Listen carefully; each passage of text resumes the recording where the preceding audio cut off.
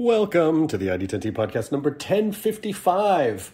ID10T.com/signup gets you on the ID10T email list. Now, we don't send stuff every day, maybe once a week. Just stuff we're working on, maybe some inspirational stuff, maybe some stuff we threw up in the shop, maybe updates on when the comedy tour is going to resume, stuff like that. So sign up there, or you can follow us on Instagram at ID10T. That's enough about my stuff. Let's talk about you, the ID10T community. Sarah writes, my friend and I recently started a podcast after many years of talking about it. We have lots of long and weird nerdy conversations and would often say that after we should have recorded them. So here we are. We posted 2 podcasts talking about our general nerd love and then our nerd origin stories. This week we are planning on recording one about our comedy loves. If you want to hear 2 British nerds talking about nerdy stuff and funny stuff and writing/creativity stuff, then you might like us. Find us on SoundCloud at Live Long and Nerd. This episode is someone whom I adore, Maulik Pancholy, who played Sanjay in Sanjay and Craig. He's been on a ton of stuff, and he's in Phineas and Ferb. He was Jack Donaghy's assistant on 30 Rock, but he is just the dearest, sweetest, and also a really funny dude. And there's a lot of Sanjay and Craig talking here. If you never saw Sanjay and Craig, it was a show on Nickelodeon that ran for a few years, and I loved it. It was a super punk rock show on Nickelodeon, in my opinion. But it's just about a kid and his talking snake pet, and I play Craig, the talking snake pet. One of my favorite things. Well, the artwork on the show was great. The writing was subversive, but also accessible to young people. But the music on the show was also fantastic, and there was a guy just sent me a message on Instagram recently. His name's Jonathan Highlander, and he did some of the music on the show, but he said the lion's share of the music was done by a guy named Matt Mahaffey. And some of the songs that Matt wrote on that show are so amazing and catchy that I still hum and sing them. But just shout out to those dudes for adding another incredible element to that show. I might post, we did a song called Our Block on the show with Snoop Dogg, and it was really fun. And so I might post that on Instagram. Additional shout-outs go to Jim Dershberger, Jay Howell, and Andreas Trolf, who created Sanjay and Craig. And it was always so much fun to record with those dudes. And lastly, I think we maybe mentioned in the podcast that so Maulik wrote a beautiful book called The Best at It, which is available wherever books are sold. And we talk a lot about maybe giving some away in a contest. That's a little challenging right now because I don't think we can really go to the post office and mail the books out. So we have a few copies of the book signed. So we will very soon do some sort of a contest so we can get those books out to people because, you should read it. And if you follow us again on Instagram at ID10T, then we will give you details about that. So that's enough of my yammering. Here is the ID10T podcast number 1055 with my friend Maulik Pancholy. Best Friends Hall of Fame. Initiating ID10T protocol.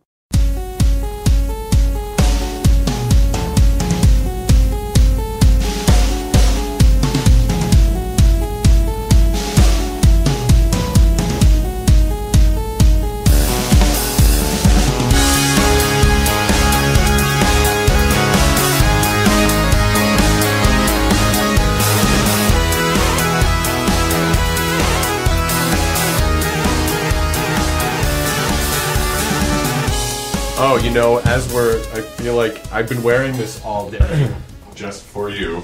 Oh my gosh, yes. I don't think I even have one of those. Where did you get that? I'm wearing my Sanjay and Craig t-shirt. Yay. I don't remember where. I must have gotten. Is there something on the back, or is it just that? I think it just says Sanjay and Craig. Oh, I don't think I have one of those. I'll see if I remember where I got it. I don't know if I had it made. If I didn't have it made, or if maybe I took it from Nickelodeon. I have no idea. But it's like, sometimes when you work on a show, sometimes you really do have to take things. Yeah. I can't remember where I got it. I don't know if maybe if Jay Howell gave it to me or someone. Yeah. But I have two Sanjay and Craig shirts. I have this one, and then I have a shirt that looks like it's for the band The Dixons. Yes, I think I have that one. Is it black? It's black. With like a lot of stuff on it. Black and white. Yeah, it's a black and white shirt. One, but I like that. Yeah. I love that. All right, take it off. Give it to me. Okay, all right, here you go.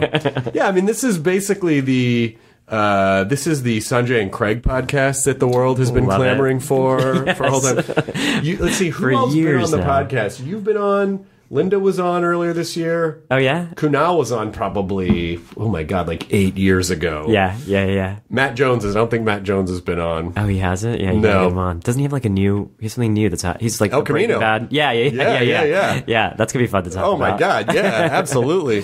Yeah. That show, and then we'll talk about a lot of other things, but I just have to say, Sanjay and Craig was one of my favorite things I've ever been a part of. Is that right? Yes. Yeah, it was so fun. It was such a strange little show. It was such a strange show, but also, like, I think a show that sort of one of the few 2D animation shows that even gets made anymore. Yeah. I mean, there's still, Rick and Morty is, mainly 2D with some CG stuff in there, but I don't know, that show was just really fun. The only problem that I ever had with the show was that Craig screams so much. Oh my gosh. That it, like, I would do these sessions. I had to start asking for, like, I can't do a 4-hour session because everything is like, what? Whoa, dude! Like everything.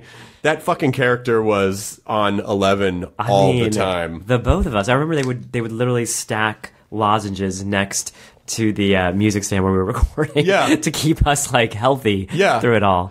Yeah, that was and the storylines were like, there was a whole episode.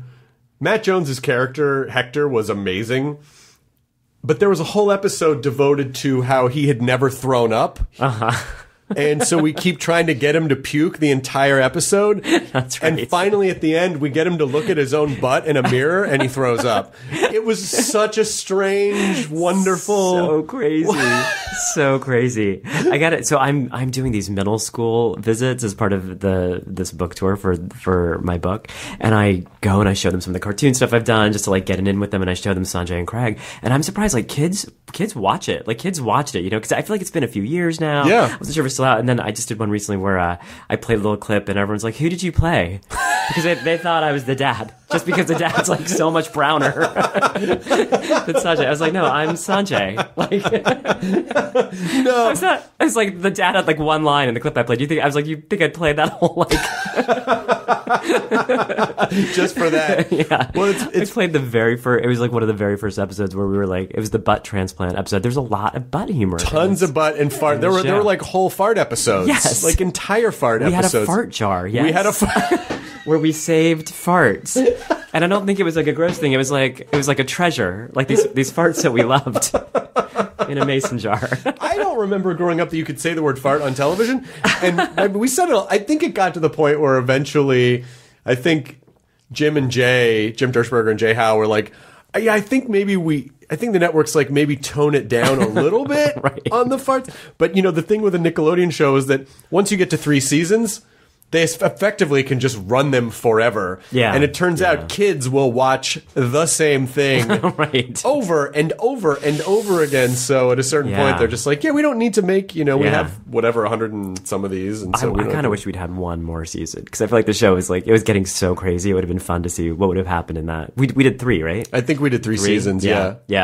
It's funny. I did Phineas and Ferb, which has been like on forever. We started in 2006 and we're putting out a movie that comes out next month. Oh my God. So we're still recording. I mean, it's been like, I can't do the math. That's 13 years of recording crazy. On one cartoon, but it was only 4 seasons. Because it's that same thing. I mean, I think we made more episodes maybe than Sanjay and Craig, but they just play them over and over and over. Over and over and over again, yeah. Because I came on to Sanjay and Craig off a show called Back at the Barnyard, and Barnyard was another show that we did for 3 seasons. And then they were just like, we can can run these forever. But I think the weird, unfortunate corporate truth is that shows that can sell a lot of toys tend to be on longer because it's basically a commercial for toys. Yeah. And I don't believe Barnyard had like a big toy play, and I don't think Sanjay and Craig had a big toy play. Like SpongeBob is a $1 billion a year industry, and Dora I think is also like $1 billion a year industry. But Turtles. Yeah, exactly. Exactly. Never-ending reboots of the Turtles. I feel like we could have had some merchandising. I was like I remember going to Comic-Con and being like, where are our, look at like the t-shirt you're wearing. I was like, where are these t-shirts? I feel like kids would like those. Or where's the toy snake? Yeah. Toy snake. Where is the toy snake? I don't know. I would like answers to these questions too. Yeah, exactly. We're gonna dig deep into the Nickelodeon archives. The thing about Sanjay and Craig that I loved is that there are two schools of thought for effectively like kids programming. And one is a product of sort of science and research and psychology, which is, where you get shows that are specifically geared toward a kid's brain. It's like, we know how to engage kid using science, where to put colors in which quadrants of the screens or whatever. The problem with that kind of programming is that it is excruciating for the parents. The great thing about a show like Sanjay and Craig is that there's a whole weird layer of like stoner and or adult humor in it as well. And so I feel like you can, much in the same that my parents could watch The Muppet Show with me. Yeah. This is a show that you could watch with your kids and maybe not want to, stab yourself in the temple with an ice pick because you're just watching like quote unquote kids humor. There's something for everyone on it. And that's what I was really proud of with the show. I thought they did such a great job with that. And it was real. I mean, I remember reading stuff about how they wanted to create something, I can't remember the words now, but strange, wonderful, and beautiful, maybe, I think was like sort of their motto. And it was all of that. It was strange and it was pretty wonderful. Yeah. Fart jars are so wonderful. Yeah. And it was beautiful. Like it was, I mean, maybe that's kind of what you're talking about with like the 2D animation, that old school look, but the colors were great. I remember like the posters, that beautiful purple tree that we're in. It's just like, it was a pretty magical show about farts and butts. Well, yeah. And like, it's like the creators were like, skate punks and like punk rock dudes. And so it very much had that, vibe, and I felt like we were that show at Nickelodeon too. Totally. Sort of like the punk rock, it within the Nickelodeon world, like the punk rock show. Yeah. Yeah. We were like sort of like the outlier, the sort of like bad boy of cartoons. I know. Also Jay and Jim, these like they were like Northern California, right? They were like Northern California, like skater dudes who did a zine, I think. Like, is that where it came? Yeah. I think that's where it came from. I don't know exactly I might be making up some facts here. But I also think it's remarkable that they wrote a show that had, a lead snake. No, but that had like a lead half Indian American character. And they were just like two white dudes from San Francisco, and thought that was like cool and fun, and created the show that I think was really unlike. I think Sanjay was the first Indian American character that was a lead on a network cartoon. Really? Yeah. Yeah. I mean, there was Apu, obviously, that's a whole thing. That's a whole other thing. But the thing about Sanjay is that his yes, he was an Indian American kid, but that didn't define, like, the jokes weren't at the expense of that. Yeah, like, at all. By all accounts, he was a regular kid. Yeah. And and that, I think, that kind of, and please correct me if I'm wrong, but that kind of diversity in storytelling is important because it just basically is like, this is normal. Like, this isn't weird. Like, there's nothing jokey about that. Yeah. He's a regular kid with regular stuff, and that's good for other kids to see, I think. 100%. I think it's like if do you remember there was like a review that came out right around New York Comic-Con time? He said something about the problem with Sanjay and Craig is that Sanjay isn't Indian enough. So what's the point of him being Indian American or half Indian? Because the mom was Caucasian and his dad was Indian. And he was like, if he's not going to be more Indian, then it should just be a white character because kids can relate to that. And people were like very offended by that, rightfully so. But I think that's the thing is, I think, like I was a pretty like American, whatever that even means. Like I don't even know like what that, like how we even define that anymore, but a pretty Americanized kid who, I guess, according to these kids, I don't look like Sanjay. I look more like the dad. but who, like my experience was a lot like this cartoon characters. I didn't spend the whole day like in Indian clothes, eating Indian food and doing, so like the fact that they wrote a cartoon that was reflective of an experience that I think a lot of brown or half brown kids in this country grow up with pretty remarkable. And then also, like you said, he's relatable to everybody. Right. Like anyone, I imagine African-American kids could relate to him, or Japanese-American, what I mean? Anyone, or Caucasian. He's a kid. Yeah, he's a kid. He's a kid doing kid stuff. And and he has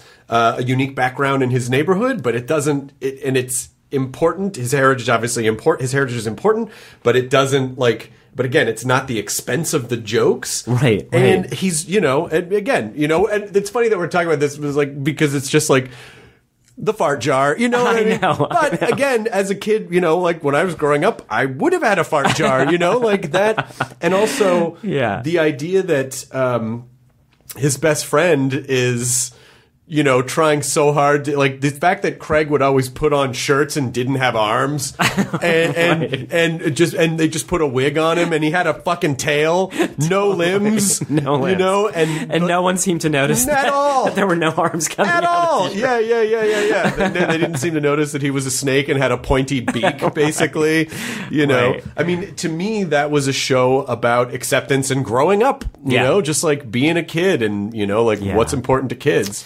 It was interesting because I feel like as kind of raunchy and as sort of like the sort of rebel show that it was, I do think every episode had at the heart of it heart. Sure. I think it was about this friendship. Yeah, it was about hearts and farts, which really go together.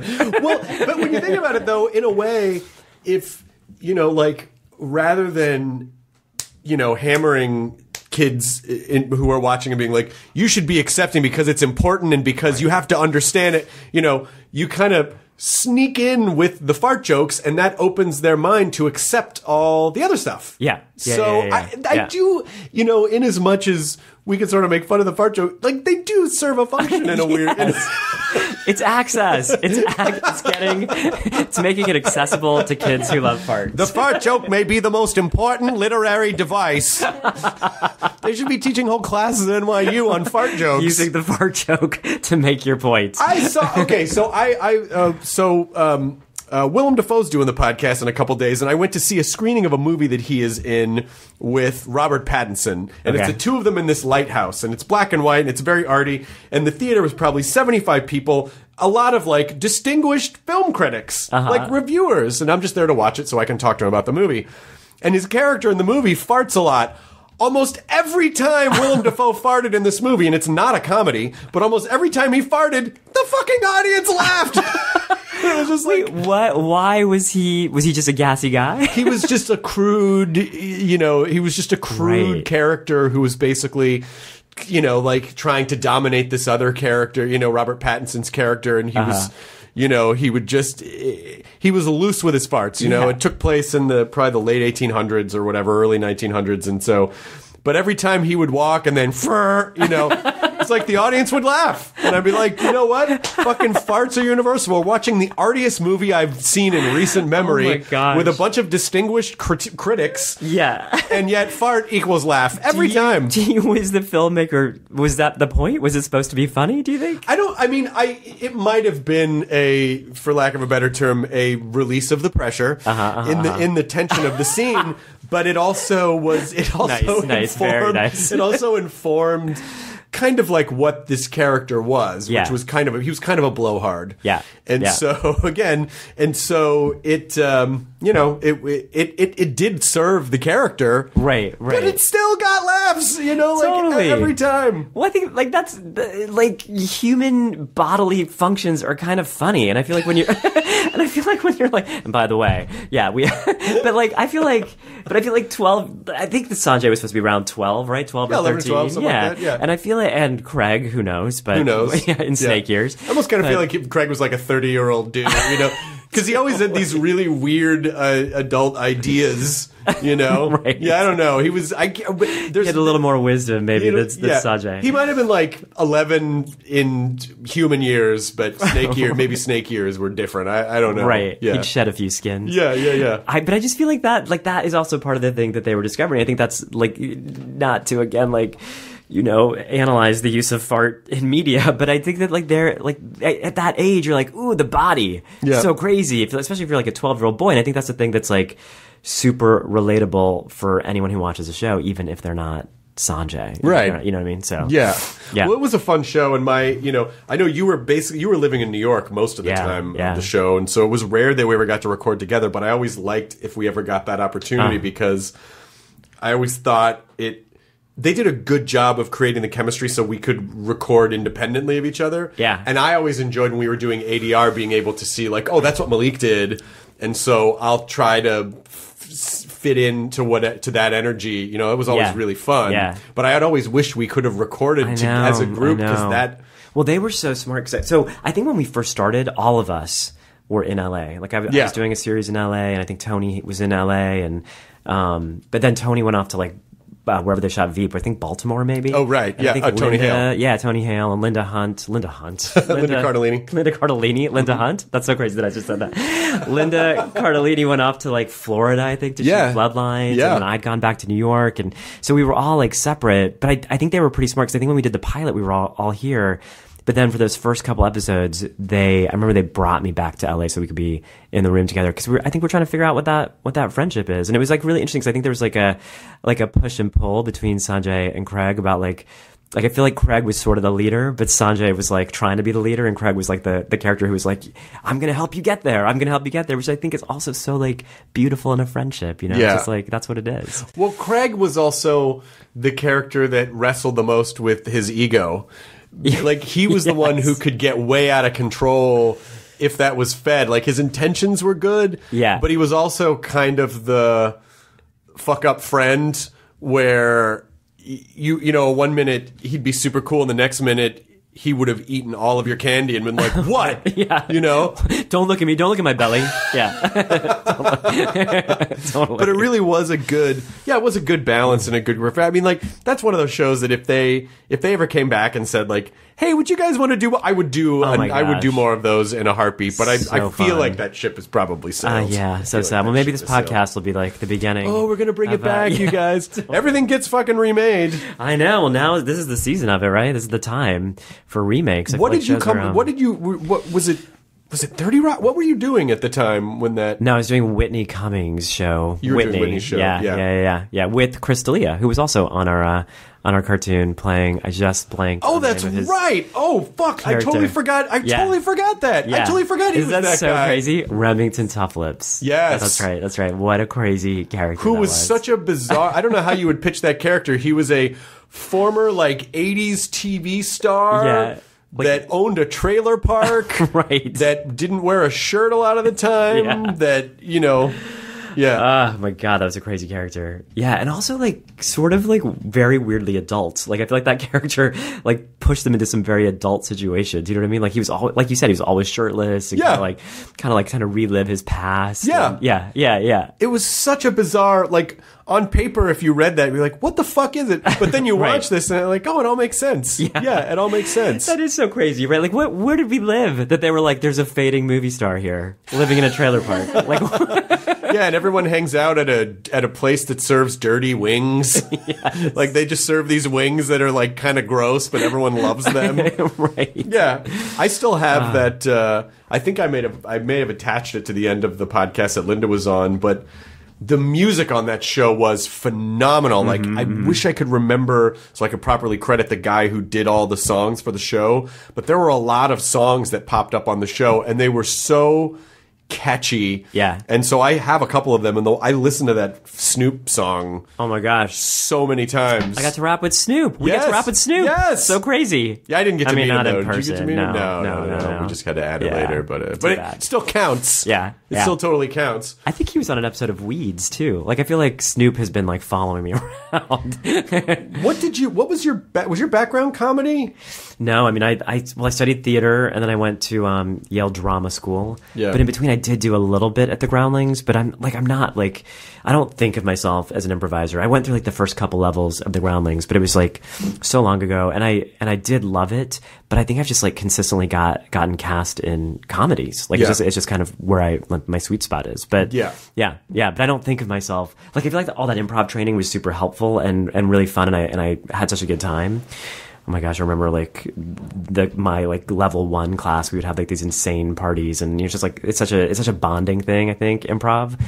but I don't think of myself as like an improviser. Got it. Yeah, yeah. But you do, yeah? Well, I'm not. I many years ago, probably like 20 years ago, there's a timeline where I went through the Groundlings track. You did too, yeah. But I said there's a separate parallel universe where I chose that.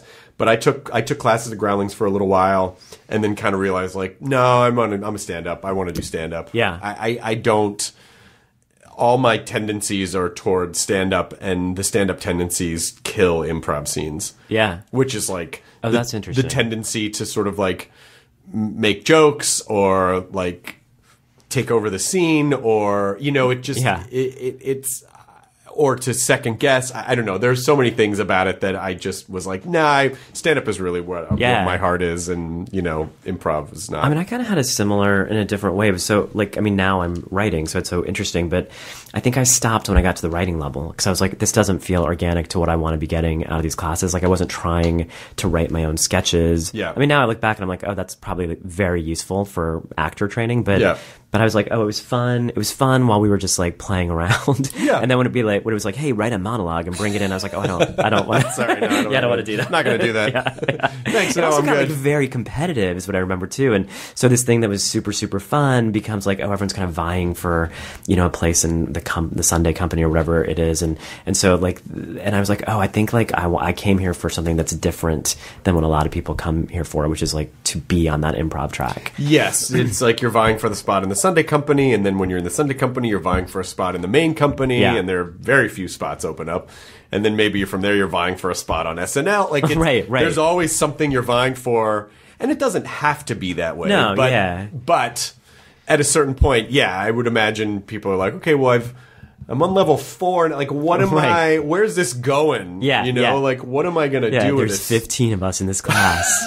Only 3 make the company. It's just a comedy battle royale, basically, where everyone tries to like duke it out. But I'm glad that you're writing now, and your book, The Best at It. The Best at It. That's right. Is there anything about was there anything about Sanjay and Craig that like telling the story of a kid trying to, figure out make his own way, figure out what his path in life was, who he is? Was there anything about Sanjay and Craig that sort of inspired you to say like, oh, I think I want to tell an extended story. I want to reach people in a similar way? Yeah. I mean, I think, it didn't come like, right on the heels of Sanjay and Craig, and it didn't come sort of like out of that experience. But I will say that doing a cartoon like that and hearing from parents who had biracial kids, and I don't know if Jim and Jay ever told you this or not, but they'd be like, we get all these notes that are like, it's so important that my kid sees themselves in a cartoon, and a cartoon, which means like not even a real person. Like it meant so much that they were like seeing a cartoon character who looked like them, so I think like that. And even playing like Baljeet, I'm Phineas and Ferb, where it was like all these brown people are like, oh, my kids love seeing a version of themselves, again, like a crazy cartoon character. It did kind of make me think about the fact that there's so little representation in so many forms of media, including books for young people. But the book, I mean, it kind of came out of my own sort of, I think, like kind of understanding what the lack of representation for me as a kid, like what the effect of that was over time. As a kid, I didn't even realize it because I loved books. I loved books so much. I loved TV and cartoons and movies, but I never saw myself in those. And then, there's that double layer of I wanted to be an actor. And so I was like, well, how am I ever going to be an actor if no one looks like me in television or film? But I also think like never seeing myself in a story made me think like, oh, maybe there's something wrong with me. Like maybe I need to be somebody else in order to just sort of, to be honest, like exist, because no one's telling my story. And there's a concept in middle like literature for young people. It's like this amazing concept put out by this woman named Dr. Rudine Sims Bishop, and it's this idea of mirrors and windows and sliding glass doors. And it's the idea that when someone who hasn't seen themselves represented sees themselves in a book, that mirror can be so validating, so like affirming, saying like your story actually matters. But that same mirror can be a window for another kid to be like, oh, now I understand you better. And then at best, it's a sliding glass door where these people are moving between worlds and like really getting to understand each other. Now, I didn't know that when I started writing the book. Sure. But I do think that was like part of it. Is like, I was like, to go back to like that guy who wrote that weird review of Sanjay and Craig, like I spent most of my life relating to characters who didn't look like me. So to me, I was like, well, if I write a book about a character who looks a little bit like me, that I think a lot of kids would be able to relate to him as well. But it would be important to have that story out there. Well, that's great because it, again, in as much as we think of ourselves as advanced technological creatures, at the heart of it, humans are storytellers. Mm-hmm, we pass down knowledge through story. And so when there are, if you're not passing the stories down, then people aren't hearing them. They're not relating. They're not understanding. I mean, so the fact that you had an experience growing up and it was important to you to share it so that some other kid growing up would go, oh, this makes sense to me. Yeah. Now I feel validated. I feel like I can, because you didn't have that. I mean, I feel like, that's what you're supposed to do. That's how humans are supposed to, pass down to the next generation. Yeah. I didn't even think about it that way, but like the historical context of that is that's so beautiful. Oh, this idea like that, like a book is not just a story. It's like, it's actually like, it's like a collective part of our history. Yes. Like, yeah. It creates a story about what the world is like. And I think that's what the book's about, a 12-year-old Indian American kid who's just beginning to realize that he might be gay. Mm-hmm. And he's struggling with that and he's being bullied for it. But I think at its core, it's also just about feeling different at 12, which I think is, maybe the same, sort of similar concepts in a show like Sanjay and Craig. Yeah. And I think that's the thing that most kids feel in middle school. And this just happens to be a specific story about one way that kids feel that way that I think will be universal, I mean, it's like, have you read Wonder? Do you know that book? No, I haven't read it. I mean, Wonder is it's like this beautiful book that became a movie, and it's about a kid with a facial deformity, and it's like his first, he's been homeschooled because he has a facial deformity, and he goes to school for the first time, and it kind of follows his first year at school. And that book is such a huge hit. Now, most kids don't have facial deformities, but I think that the idea of like, oh, this is what a kid feels like when they feel different at school, is also so universal. Well, especially around right around the time you hit puberty, you're really, chemically, you're also trying. Your identity is forming. Yeah, and I feel like most of the shit that we deal with in our adult life is sort of in service to whoever that kid was when he was about 12. Because I think in our heads we wrestle with a lot of stuff that I think happened to us around that time. If we didn't fit in, if everyone told us we were dumb, if everyone told us we were irrelevant, and so we're constantly trying to sate that little person who was there when our identity formed. So this type of thing, like instilling children with healthy identities and healthy values of themselves, like to value yourself and to know that you are validated, to know that you are capable. And you're like, I really can't think of many things that are more important in the world. That, like, however they feel at that age will inform. And most people never get past, like, most people just spend their entire lives imprisoned by whatever kind of weird stuff was going on at that time. So, I mean, I think it is. I'm so glad that you chose to tell the story that way. Yeah. It's so interesting that you say that, because I had an acting teacher who's like, most of us are working on one or two things in our lives.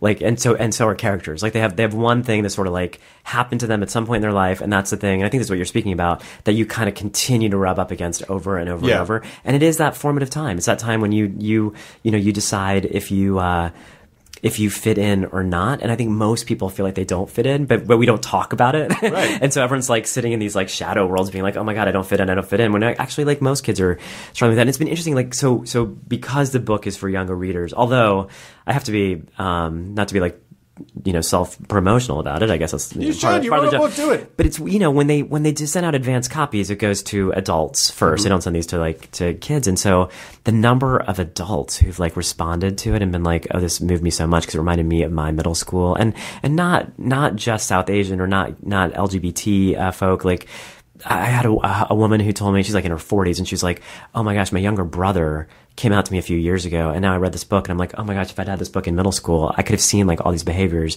and talked to him. So I feel like there's like a relational, I don't know what the right word is, but people are finding things in there that they relate to, you know? Well, it's understanding. I mean, like, ultimately, our goal with anything should be to understand. Yeah. You know, to not be defensive or shout things down that we don't understand. Like, when we don't understand something, shouldn't be like, get away from me, I don't want to, you know, it should be like, oh, how do I understand this better? Yeah. Or how can I make this person feel understood? Totally. Because maybe that is the crucial thing that they need, the element that they're missing. Oh my gosh, yeah. And if something like this allows people to understand and have conversations and make, you know, people feel welcome and okay, I mean, I totally see why this would be helpful for anyone who just felt like, I didn't fit in, you know, whatever my own specific way that was. I didn't feel like I fit in, and now I feel like I have more of an understanding. Or maybe I can say to that 12-year-old kid in my brain, like, hey, you're okay. Like, it's okay. You're okay. You know? It's been really... So what I was going to say earlier is that, so because the book is for younger readers, I'm like in the middle of a kind of massive book tour right now.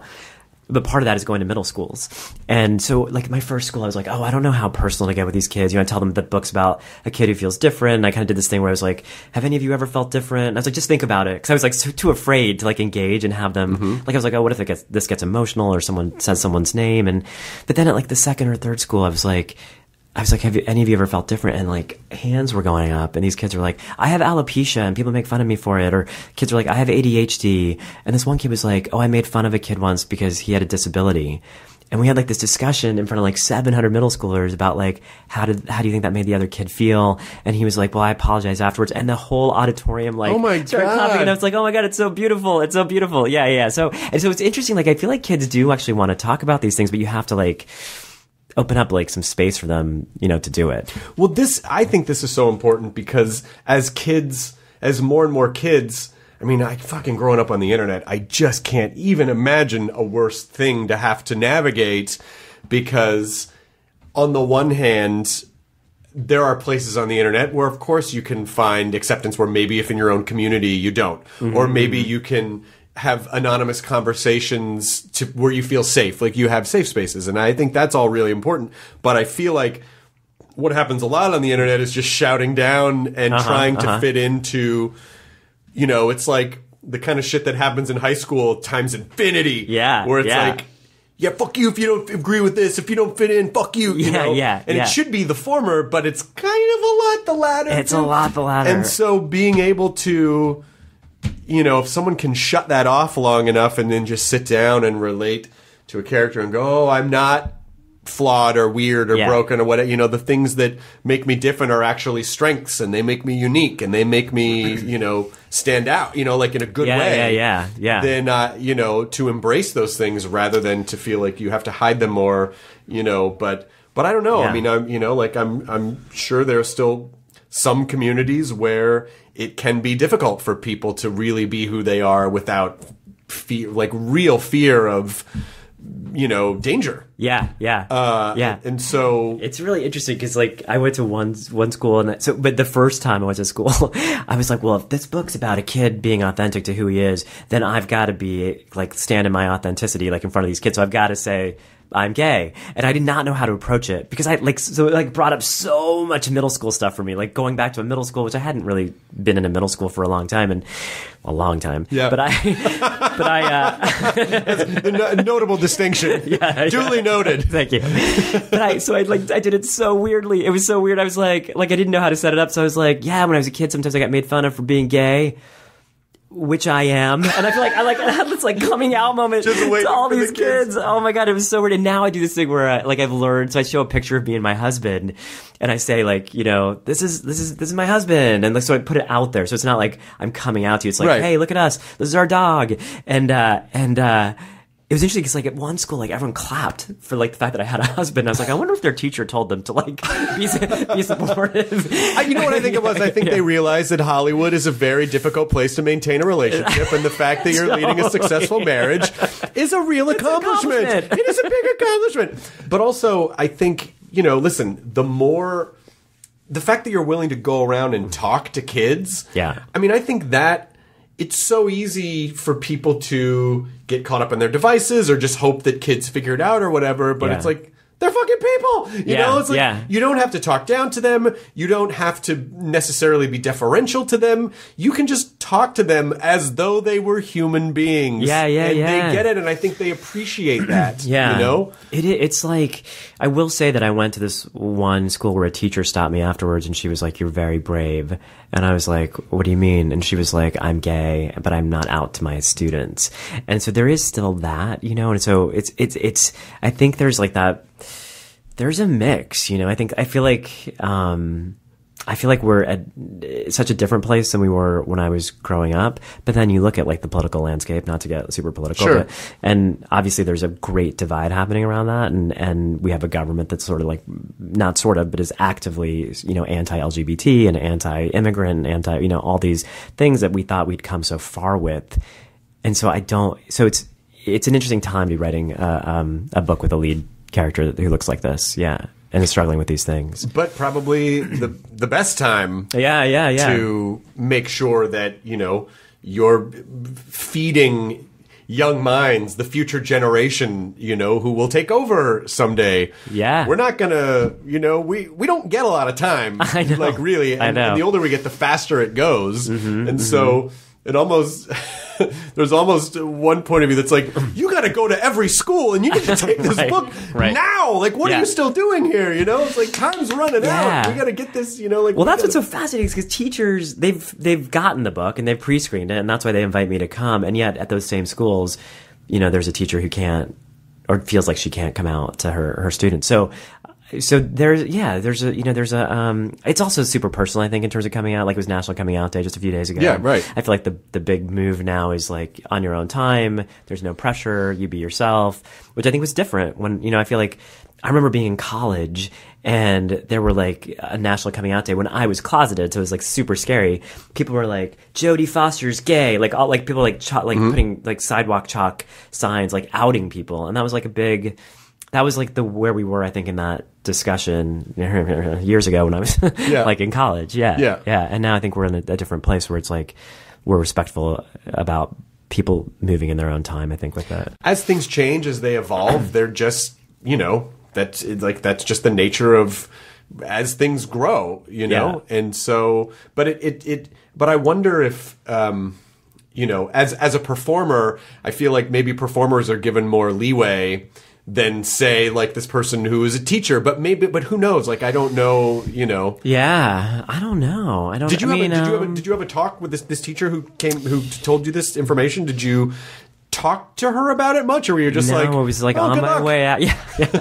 Good luck with that. No, it was on my way out, and so I didn't have much time to engage with her. But it was interesting that she sought me out, and I've talked to other authors who've done this kind of thing, and there's a very different thing at a bookstore event where it's mostly adults, and people who come to see it, I think, are already on board with all the ideas because they know, you know, they're there for me, I guess. So versus at these assemblies, I mean, kids are crazy, and I show them clips of cartoons, and, you know, they go nuts, and everyone knows the theme songs to things, and they get up and sing like the Sanjay and Craig theme song, and so there's, you know, it's like a little bit of like a rock star sort of like quality, and then you try to get a little serious with them. But the book is also very funny, so I don't want them to think like, hey, this is a, you know, you're going to be crying all, you know, it's emotional, but I think it's also very funny. But I've had authors say that, you know, there's always like a few people in that audience who really needed you to be there that day.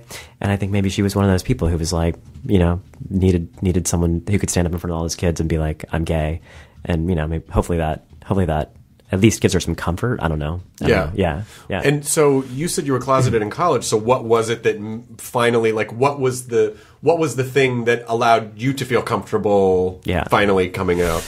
I don't know, man. It took me so long, and it's interesting talking about the internet because I feel like when you're talking about like seeing, you know, stuff on the internet and all that, I think as actors, like we get so much of that too. And I remember being closeted sort of in the beginning parts of my career and seeing like of course I'd Google myself and seeing message boards like, he's never so a good gay. idea. That's never a good idea. Yeah, by the way, to never Google a good yourself. idea. Never. Yeah. It's like watching a car wreck. You have to do it though. I can't imagine. Do you look at stuff on the internet? No, I mean, I did in the I used to, like, and I feel like it took me years and years to keep learning that there's no benefit to it because you're going to get, you're either going to get this, you're so funny, or I hate your work, you're a piece of shit. And I don't know if either of those is necessarily super helpful in a way, because they're both just sort of like one just coddles your ego and the other one shatters your ego, but they're both kind of ego choices. Yeah. And so I just don't know. And listen, I so appreciate, the many times that I would engage with one troll out of, 1,000 people, and I would feel bad because the nice people would be like, why are you engaging with the one person who said something shitty to you when there are those of us who've said nice things to you and you've never responded? And I would go, oh my God, yes. Well, obviously you're seeing my personal insecurities and issues, Oh my gosh. And so it just, I don't know, there's just no benefit. There's just no real benefit to it. So no, it only makes you feel it's like a false high if it's good, and it's a terrible low if it's bad. But that's why a book like this is important, because if a kid feels comfortable with who they are at a young age, they won't necessarily need to Google themselves later on in life, because they will feel like they are enough. Yes, exactly. That's exactly right. Yeah. My name is Maulik Pancholy. I'm here to prevent you from Googling yourselves in the future. Well, I got my new presentation. Perfect. This will make sense to you in about 10 or 20 years, and you'll be thankful. Totally. And so anyway, you were saying, like, you would Google yourself and you would say... Oh, and you see all these things that are like, he's so gay, like, is he out? And like all these kind of like message board things, now I'm like, it's so nice people were talking about me at all, but I think the thing that made me comfortable, honestly, is I've been in my relationship for 15 years. Oh, wow. Yeah. And I think that there was just a point where I was like, this is more important to me than feeling scared or feeling like I can't be myself. And, but I was like, I don't love this about myself, but I was that guy who was scared of like the media, like scared of like red carpets and stuff like that, because I was like, is it okay to be gay in Hollywood? But also, I think, like you were saying, like that trauma of 12, like that, I think that it's so interesting, because the entertainment industry is still it's so open now, and we have like all these people who've kind of broken through that, like they're out actors who are working all the time. But I still think that there's some stigma around that in terms of like what that's going to mean for your career. I think young actors especially might feel some fear around that. But I also think that for me, a lot of it was like the 12-year-old. Yeah, because I had a friend who came out at like 50, and he had resisted it for a long time, but then he realized that for him, it was... he wanted to speak to younger people so that they felt okay, so that they didn't feel like they couldn't until they were 50. It was again sort of passing that experience down and saying like, whatever you're feeling, whatever inner conflict you're feeling about this, you're okay, and and I'm here to help, basically. Again, I think, with whatever you're talking about, I feel like as humans, that's one of the best things you can do, is sort of, like pass information down, pass experience down, help people in the way that, parents do and should. Like, hey, I know you're going to make your own mistakes, but let me help you at least feel okay and feel like, here's some of the things that I did, and you're going to be okay. Yeah. And I think, like when I engage with young people, there's that benefit that because they are fans of the cartoons, I think, I don't know, I haven't, done a focus group with them, but I think that they're like, oh, if that's weird at all to them to be like, oh, that's your husband or you're gay, I think that it's like eclipsed by like, oh, but you're Sanjay, or right. So there, I think that like changes the discourse for them, like, not that they're having discourse, but that changes their like, their way of thinking around it. We're like, oh, well, maybe it's not so weird if I thought it was weird before. Yeah. And now, I mean, obviously the hope is that, you know, that when you go and say, "Oh, hi, I'm Maulik. This, you know, here's a picture of me and my husband," people are like, "Yeah, cool." You know, like that there's no like, "Oh, can you explain?" Hesitation. Yeah, or no like trying to like, "Oh, okay," you know, where it's just like, "Yeah, that's right. Of course right. it is." You know, Yeah. absolutely. Yeah. The story of the book. Can you just talk a little bit about his journey and what the arc of it is, and also when you're going to turn this into an animated show at some point? We are actively pitching it out right now, and I feel like we have some interest. So it'd be fun to see this turn into either, in my mind, because it's like a beginning, middle, and an end. It feels like a movie, but there's actually been some like TV interest, and animation would be so fun. Yeah, would be so fun. But so the book's about 12-year-old Rahul Kapoor. He's Indian American. And he's being bullied at school for both his cultural identity and his perceived sexual identity. Mm-hmm. You know, kids think he's gay. He doesn't even know for sure for himself. And he's got his anxiety plays out in compulsive ways. I was a little bit of a checker as a kid. I don't have a full blown disorder, but I have OCD like symptoms that pop up every now and then, and that's kind of what I put into the book. So he's like checking the stove and checking locks. And one night, his grandfather, who's his favorite person in the world and also one of my favorite characters in the book, kind of sees this going on, and they're watching Bollywood movies together, and he tells him this story.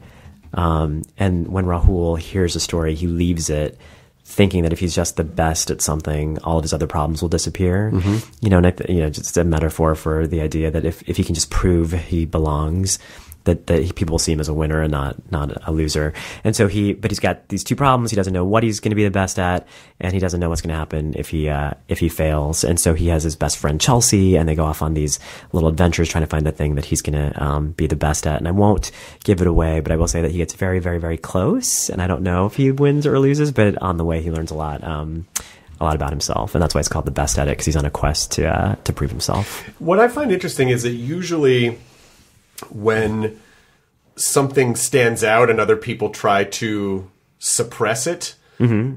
that the person who is being suppressed feels like they're onto something unique, you know, like that they're a unique, beautiful thing that doesn't necessarily conform, and that's how revolutions happen. That's how new things happen. That's how growth happens.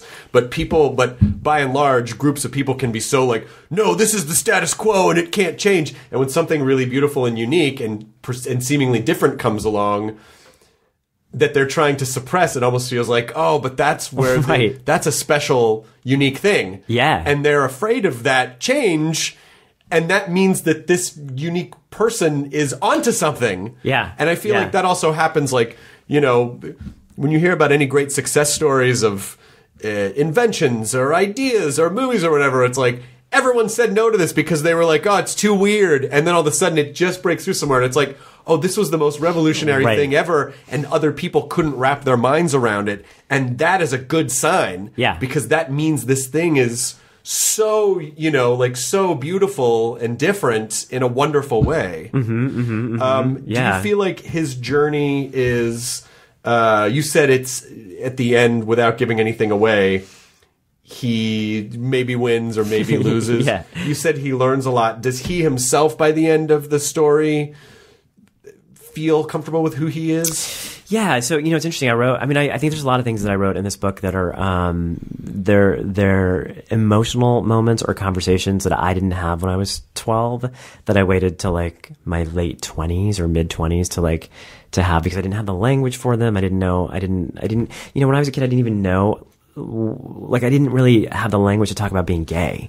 Like, there was no one in my school in Tampa, Florida, that was out. Oh, you grew up in Tampa? Yeah. Oh my God, my dad lived the last few years of his life part-time in Bradenton. Oh, really? Yeah. Florida's like an interesting place. It's a thing. Yeah, it's a thing. It's its own thing. Totally. I'm actually going to go back there in a few weeks to like go back to my high school. So that'll be my middle school. Oh my God. Yeah. Oh my God. That's going to be so crazy. You're going to walk in, the smell. You have to fight the like. You'll see the sights and then you'll smell the hallways and be like, okay, right. No, I'm a grown man. I'm not still in high school. Totally. I gotta let go of all the high school shit. Oh my gosh. It's so like when you ask kids, like sometimes I'm like, hey, is middle school like hard for you guys? They're like, no, we love it. They love it. And I think think maybe as kids we thought we loved it. We didn't even know the trauma was happening. And then you grow up and you're like, oh my gosh, it was so hard. What the fuck?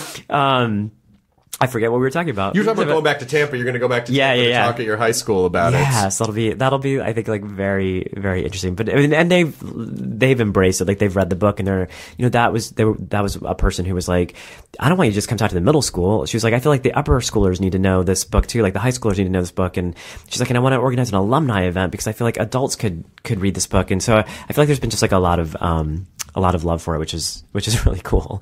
Oh, that's really good. Cool. Yeah. Wait, you wrote? Do you have more than one book, or you have? No, I just have one book. One book, but mine was it was sort of like a self-help book, but with the guts of an autobiography. Yeah, yeah. So it was just about like overcoming addiction and obsessive thinking, and how to try to use that for good. I mean, because it's I don't know. I mean, I wish I could have written a book like you wrote, which is basically a way to get information through storytelling rather than like, here's what you should do, you know? And so, I mean, I hear that, but I also feel like there's standing in, because those are pretty vulnerable things to talk about, right? Like obsessive thinking and addiction and. Yeah. And for me, I mean, I guess they are, I don't know, but for me, it was basically the same kind of thing where I thought like, oh, well, if this, keeps a person or people from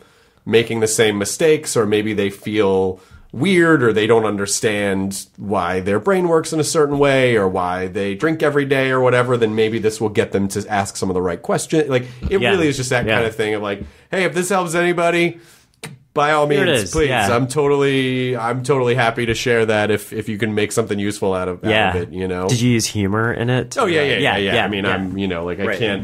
I can't help that, like it that's just how I communicate ideas. But it was also very cathartic, and I wonder if this for you was, on the one hand, it's serving all this, it's serving all these different things. Like it's helping kids be comfortable with who they are, helping kids understand kids that maybe they don't understand, helping adults understand their own lives, other people's lives, and then for you personally, like, what an exercise to basically go back and tell your 12-year-old self, like, hey, you're okay. Like, that is I mean, people spend hundreds of thousands of dollars going to therapists for decades just to be able to do something like that. Yeah. No one in this room. Just kidding. I mean, for you, that must have felt like. Yeah. Well, so now I think we were talking earlier about like, does he come to be comfortable in himself? And I wrote. So I did the audiobook of my own book, and it was interesting, like reading it out loud. And by the way, Paste Magazine just called it one of the best audiobooks of October, alongside a book narrated by Meryl Streep. What? I know. So okay. That's awesome. But there was a moment in the recording where I got like surprisingly very emotional, and I think a big it was the scene where he does finally like stand up to the guy who's just making his life a living hell, and he says, "What is it that you want to hear? Do you want to hear that I'm gay? I'm gay." And he like finally says it, and a group of his friends all kind of react in their own way, but they're all really supportive of him. And I realized like, oh, I didn't have that at 12. Like I waited for so long, and so I think part of it is like writing. Like giving language. And so speaking of like obsessive behaviors, so my initial pitch for this book was super comedic. I think just because, like you said, like I'm used to using that voice to tell. It's a defense mechanism. That too. Yes. Yeah.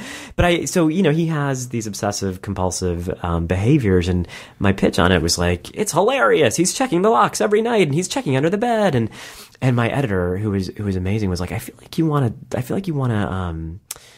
you're like avoiding going to the heart of this a little bit. And so there's a scene that I really love that we added in towards the end of the writing process, where his dad notices the behavior and like has a conversation with him in his bedroom with the bed pulled away from the wall so it doesn't catch on fire from the outlet that's like too close to the bed skirt. And the dad doesn't have all the language to talk about it.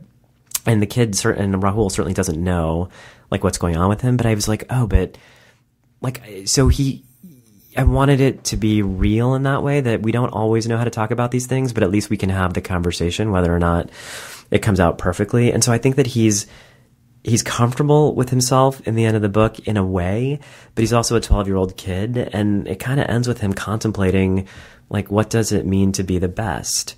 And he doesn't say out loud, being the best is being yourself. Like, he doesn't really know that. He just knows that he's been on a journey and that he's become more confident in who he is. But I don't think he, like, can piece that together just yet. Sure. Yeah. Well, yeah, I mean, he's still 12 years old. 12 years old. He's still got a lot of stuff to learn. Yeah. He still has to have life experiences. And again, I do think that, those growth periods are certainly important, but being the best at yourself, the underpinning of that is that you have to know yourself. Yeah. And you have to be comfortable with yourself, because how can you be the best at something that you don't know and aren't comfortable with? Right. You can't. Right. Like, you have to. Yeah.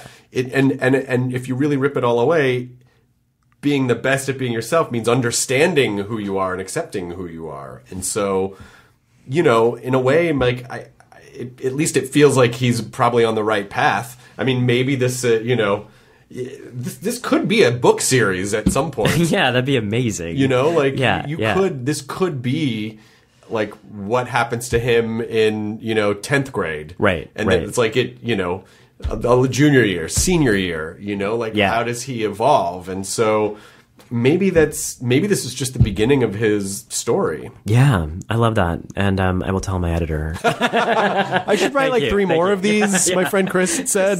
This would be a great series. So, 15-year relationship, what relationship advice do you... Now, my wife and I have been together, 19... 4.5, almost 5 years. Yeah. 5 years. We've been together 5 years. That's and we've a long been married time. 3. Yeah. So 15 years. Like, what's the... Oh my gosh, I don't know. What's the secret?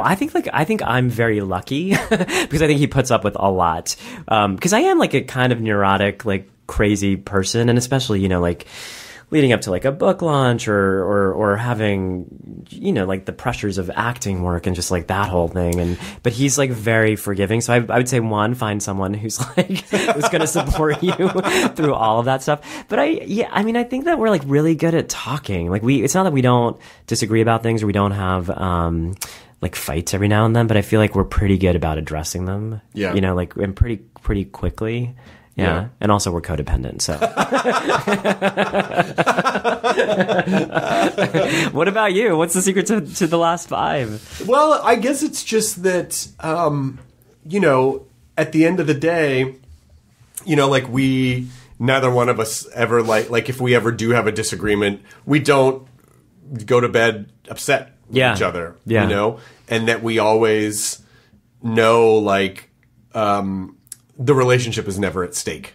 Yeah. The stakes are never, even if we have an argument about something, it's like, well, that's just about this one dumb thing. But we, we're here for each other no matter what. Yeah. Like that's kind of always running in the background no matter what. I think that is like the key, that you can get angry at the other person without the fear that they're going to like pack their bags and leave. Yeah. Like I think that's huge in a relationship. And also understanding like when, when I'm 1000% in the wrong or just being cranky or I'm tired or whatever. It's like, you have those moments where you're like, damn it, I don't understand why this, and that's probably because I'm being a jerk right now, and this has nothing to do with you, and god damn it, I'm sorry. It's just being able. But that's hard, right? Well, it is, but it isn't, because it's being able to be vulnerable with someone else and being able to, like, admit, we all are cranky sometimes, or we all, like, sometimes we get caught up in our own stuff and we're not, it's like it. Yeah. But knowing at the end of the day, like, but if you needed me to, I would drop everything I'm doing for anything that you need. Yeah. And I'm never, and neither of us are, like, we have these rings that aren't just for show, right, right. That it means, like, we're not going anywhere. Yeah. So that part to me is what I love, because, dating can be like, I feel bad for friends who date and they just, it's like, oh, they didn't hear back they had a couple great dates and they didn't hear back, or something, just like that other person just bolted and they didn't know if they did something wrong and they'll never get resolution, And it's also just like such a tough world, like just to find people to date. I mean, I haven't done that in so long. Yeah. But I remember when I first moved to New York, I was like coming out of a relationship. And so there was like a year or something like that where I was single. And I was like, oh, this is why Sex and the City is a show. Because you meet the weirdest people. Yeah. No offense to anyone who I went on a date with. but it's so, like, you're so lucky to find that person, that you actually like gel with and who does all those things that you just said. And by the way, like, I feel like the number one thing that when we're in a fight that makes me like fight even harder is when he's right. Of course. Like when he's like, you're just being like this. I'm like, yes, I am. That's right, I am. How dare you know that? But then that's the thing, right? They know you so well. Well, also in the business that we're in, the challenging thing about dating is that so many people are, here in New York or whatever, for the advancement of themselves. And so they're very, like, we're all focused on our careers, we're all focused on ourselves, we're all focused on that. And so, it can be difficult for people who just don't want anything to get in the way of that. Yeah. Yeah. And the unfortunate truth is that, that path of personal pursuit doesn't really lead anywhere, it doesn't. At the end of the day, we do need to connect with other people, and we do need to not put ourselves first all the time. Yeah. And, so being able to do that is important. And also just sort of knowing, like, we're going to grow together, and we're going to, and hopefully our sort of philosophical goals gel and they're complementary, and, I don't know. I mean, it just is important to... It is important to make things not about yourself. Yeah, sometimes. And I think that kind of harkens back to when you were asked about what was it that made you finally feel comfortable in being more out. And I think part of it was like, whatever I'm afraid of about this career feels slightly less important, or maybe a lot less important than this relationship. Yeah. And I do think a lot of actors like struggle with that. I think, and especially in these industry towns like New York and LA, that it's like everyone's fighting so hard, so you have to do everything you can to get ahead. And if that means like people go by the wayside, then people go by the wayside. And I just got to a point where I was like, I don't think that's a good way to live. Yeah, I mean, I don't think if you had every material thing you wanted, but you didn't feel comfortable or you weren't happy, what value would those material things have? You wouldn't, like, how much there's an infinite amount of money is not going to fill whatever sort of thing that you need until you until you love yourself, like yourself, be able to say, like, I'm enough. I don't need, like, it's fun to have stuff, but it doesn't mean everything in the world. What means the most is that I'm comfortable with me. I have a partner that loves me and I love, and we, so yeah. And maybe that's just a byproduct of like getting older. I think, there's a lot of ambition in youth because we're trying to establish when we're young, like our place in the world. And it's easy to look at things as a very one-dimensional representation of like, aha, that means I'm somebody, Yeah. But then if you get there or you get close to whatever, you're like, oh, this doesn't feel at all like that one-dimensional picture I had in my mind of what this was supposed to look like. The day-to-day stuff is really where life is, the living of it, I think that, like, weirdly, that's part of, I think the book is like, a winning is not everything, It's like winning is not... it's fun. Yeah. It's certainly fun, right? It's fun. That one-dimensional picture is fun for a little while, but it's not the thing that you hold on to forever, Yeah, and also, like, if you're talking about just winning a competition, there's often a cost of winning, It's not just, and then also, if you're so obsessed with just winning a thing, you sort of get that Pyrrhic victory where it's like, yes, you won, but you're bloodied, and at what cost, did you win that trophy that you thought was so important? And I love that you put it in the context of like, but it's the journey that he takes. Yeah, that's really what it's really all about. Yeah, I would imagine. there's a moment where he joins the mathletes. That's why he's wearing that shirt that says pie on it. And they're at this competition, and everyone's gotten like a different answer than him. And he's like, but I think mine's right. And they're like, well, why are you right? And he's like, because I'm the one who won districts or whatever. And it's like that moment where all his friends are like, wow, you're kind of becoming a monster, about winning this thing. And he has a moment where he's like, oh, it's fine, you guys, because that's the cost. I think it's like, do you want to have friends, or do you want to? I mean, ideally you have both, I guess, but but you don't. That's not always the way it works, right? Well, also, but do you want to have real relationships and real friendships, or do you want, or do you just want to win, and do you want those relationships because of that? It's like the friends should help you. Best Friends Hall of Fame. You should all uplift each other. It's not like, thanks for being friends, and you're standing on someone's face, holding up the trophy. And so, because again, look, at the end of the day, and I hope this doesn't sound morose, but it's like, ultimately it all ends up the same. Like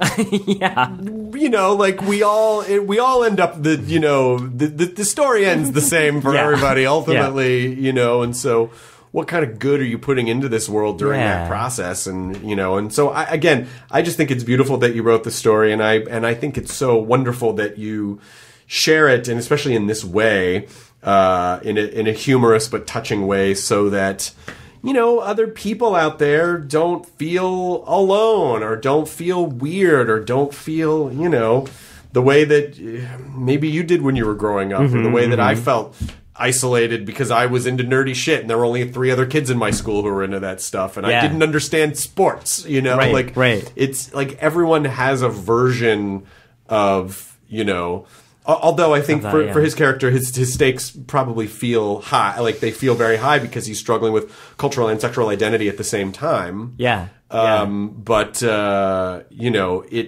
But I think most of us are dealing with multiple things. You know what I mean? Like I feel like kids. I mean, yes. I mean, I know I said earlier that we have like 1 or 2 things that we're always working on, but and I think that is true in a way. But I also feel like, you have kids who have ADHD and their parents are getting divorced, or you know what I mean? Like, where it's so rare that you're just like, oh, I have this one part of myself that I don't like, that I'm questioning. I think there's that idea of like intersectionality and these things that come together is now we have a word for it. I feel like when we were young, people were just like, oh, you've got a lot of problems or whatever. But these intersectional identities, like you are more than one thing. Yeah, but it's because people are complex. Everyone's unique, and everyone is a unique sum total of molecules and experiences and desires and hopes, and and by and large, everyone wants simple answers to things, simple answers. But it's like, but we're not simple creatures. No one is simple. Everyone is a unique, and so. Again, I think it's to use that term intersectional and what he's going through. Hopefully, people will read this, and even if they don't relate to his specific, to the specific things that he's wrestling with and going through, they'll be able to see themselves in like, but I experienced X, Y, and Z, and so I can understand, And then where else is the book tour taking you? Book tour. Well, tonight here in LA. I don't know when this is going to air, but tonight here in LA with Randall Park, which I'm really excited about. Oh, We're doing cool! A little in conversation together. That's awesome. Yeah. He's great, and I'm like excited to talk to him. We've done New York, which is really fun. Tina Fey did it with me, which is like so fun. Great. Yeah, it was so cool. She came out and supported, and then we did Pennsylvania and Ohio and Denver. I'm here in LA. Then I go to the Boston Book Festival. I go to Austin, Texas, and Washington D.C. And then at the very tail end, Miami and Tampa. So there's a lot. I'm like kind of crisscrossing the country. Yeah. You know what? I feel like I want to make for you, and I can get all this information. I want to make you a tour shirt. Oh my gosh. Because I feel like I want to make you a best at it tour shirt. I would love that. That'd be so fun. Because my company can make shirts and stuff, and so I feel like I want to make you a best at it shirt. Oh my gosh, thank you, Chris. Because you didn't have this Sanjay and Craig t-shirt that I'm wearing right now, and I feel really bad that for whatever reason you didn't I'm get gonna one. Snatch it after we finish up here. Yeah, I'm just like. In a couple weeks, I'll be like, honey, have you seen my Sanjay and Craig t-shirts? How did he do that? And I'm going to see you on some talk show wearing them. Pancholy! You know, you're gonna have my Sanjay and Craig shirt. But it was always it was a real pleasure to do that show with you. And you know, I just think you're such a wonderful dude. And anytime you're here, anytime you want to hang out, or anytime you need anything, you know. The Sanjay and Craig years were really special. They were special. They were really special to me, and I really respond to people who still bring it up, and people still do. Like, oh my God, Sanjay and Craig. You know that. I don't know. Maybe it's been fun to hear like how many kids are. So I guess it's in reruns. It must be, right? The people are still watching it. And, yeah. I mean, networks are not in habit of just shelving content anymore, like everything. So I would imagine it's either if Nickelodeon has an app, or they might still be running it sometimes. And you know, I imagine it's probably still out there somewhere. Yeah. But I almost feel like I want to. I wondered if when you came in, if I said, "Dude," if you would say, "What's up?"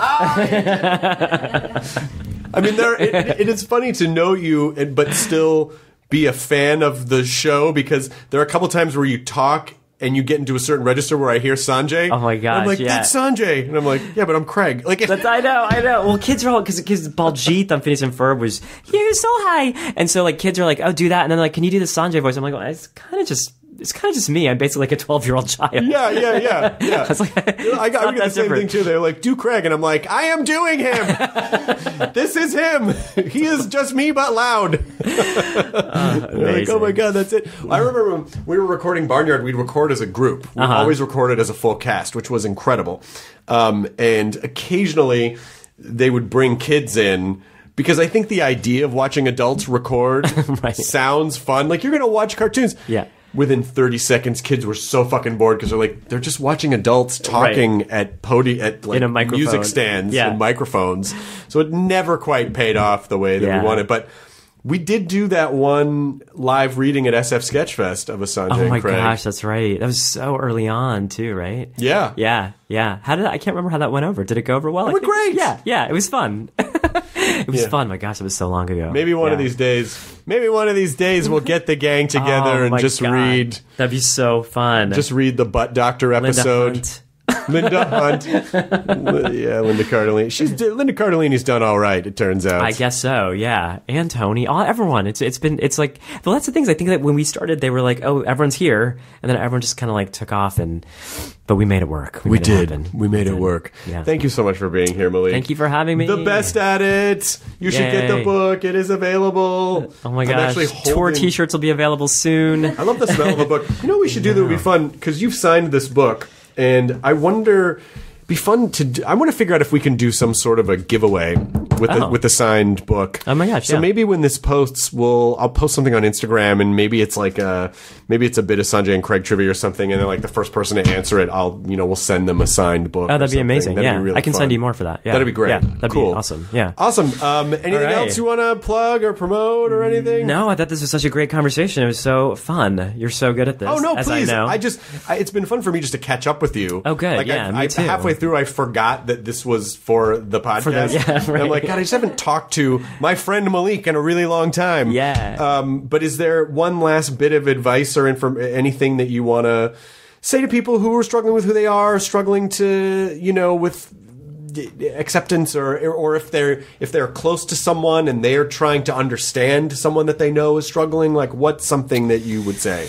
Yeah, I mean, one of the things that I talk about with young people around this book is being an ally, because I think he's got a couple allies in the book. He's got his grandfather, he's got his best friend Chelsea, who really support him, and so I would just say find your allies and be a good ally, be a good friend. Like we know when people need a little extra help, and sometimes I think our own egos get in the way of that. Like I don't want to say anything or I don't want to do anything, but there's I feel like if it's well intentioned, there's never any harm in saying do you need a little extra help? Mm-hmm. Excellent. Yeah. Thank you so much. Thank you. This is so awesome. Looking for a pet one day, Sanjay found a talking snake, and the perfect match was made. Jumped into his arms to say, dude, what's up? Sanjay and Craig, the stuff they get to is insane. Sanjay and Craig, they're in the Best Friends Hall of Fame. Sanjay and Craig, there is no Best Friends Hall of Fame. They made it up! Yes! ID10T scanning complete. Enjoy your burrito.